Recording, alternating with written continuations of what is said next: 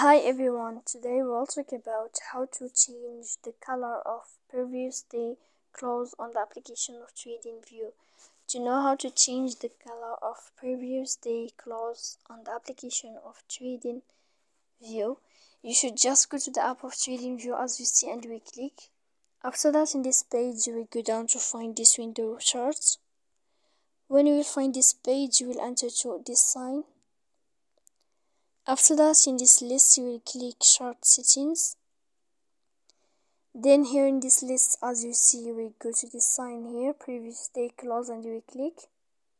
Then you can choose or select any color you want. For example, I will select this color here like this, and then you can know how to select this, how to change this color. So please don't forget to support us by like and subscribe.